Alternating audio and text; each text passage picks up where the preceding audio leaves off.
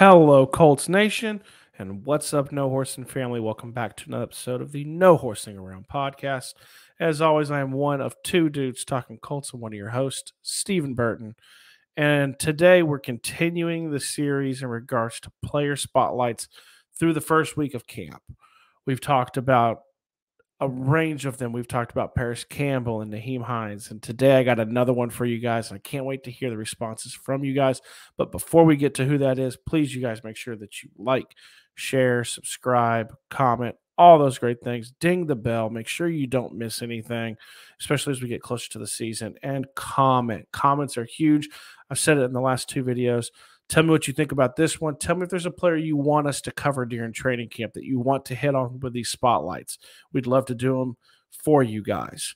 So let's kind of jump right in. Who are we talking about today, you guys? Who are we talking about? We're talking about Julian Blackmon, the playmaker, the ball hawk, okay? So let's review Julian really quickly. Julian had a really good rookie season, called game in several games, looked to be that center field ball hawk safety that we were looking for, is opposite of Khari Willis. Khari has since retired, obviously, and that's going to be filled hopefully by Nick Cross, which we may talk about him on a different video. But then he goes into his sophomore season, his second season, playing well, and tears his Achilles in practice.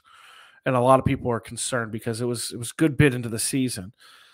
And all he's done is respond. I mean, he was a full go in basically all the offseason activities in the voluntary mini camps, in the involuntary mini camps, in the OTA. And now he started training camp as a full go, and I believe taking first team reps. And I believe he is also the one who tipped the ball that caused the Nick Cross interception on Matt Ryan in the first day of practice. So he looks to be back, and he is the ball hawk. Like I said, the ball hawk safety that the Colts need. He is he's not Bob Sanders. Everyone knows how I feel about Bob Sanders, my favorite player of all time. He's not the thumper, right? He's not that. But he is that Ed Reed type. Years ago when we drafted Malik Hooker, he got kind of the nod from Coach Pagano as Ed Reed type. It's Julian Blackmon. Julian Blackmon has Ed Reed in him. And I know that's going to cause people in the comments because we got Baltimore fans, and I'd love to hear their comments on him. But he has that Ed Reed ability to know ball, see ball, go get ball, right? That's what Julian does. And the question is, how is his Achilles?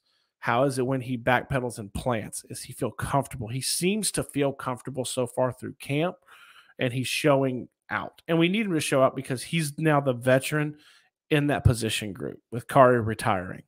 And he's looked every bit of it so far. I've been thoroughly impressed with how he's come back from the injury, how quickly, and that proves right there there's never a time frame that you can stick to per injury because it depends on the player and the body and how that player's body responds. And Julian seems to have responded extremely well to be a full go, less than a year, way less than a year out from when it happened. And he's full go, full participation from day one of training camp, and he's making an impact, and he looks to have the pep. He looks to be happy. So I want to hear what you guys think. Do you guys think Julian's looked good? Do you think he's looked ready? Are you worried? I highly, highly doubt we see any meaningful snaps from him in preseason. I would be shocked if he plays at all, but I would be shocked almost as much if he is not day one go for week one in Houston. Let me hear it. I want to hear it from you guys.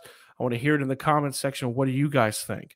And, I also want to hear, one of the things that we've talked about is who do you guys want to hear us talk about on these player spotlights? Do you have a player? Drop that in the comment section. I've said that repeatedly. Make sure that you're liking, sharing, subscribing, commenting, all those great things. If you're subscribed, we love you for it. If you're not, go ahead and hit it. What does it hurt? The season starts in a little over a month. You may like us. We've had Seahawks fans stick around, Niners fans. We've had Ravens fans. We have a lot of fans that just stick around. So make sure that you're dinging that bell. Make sure that you are listening in, that you don't miss what's coming up. We end these things the same way we have always done it. I love you. I know Zach loves you. We're out.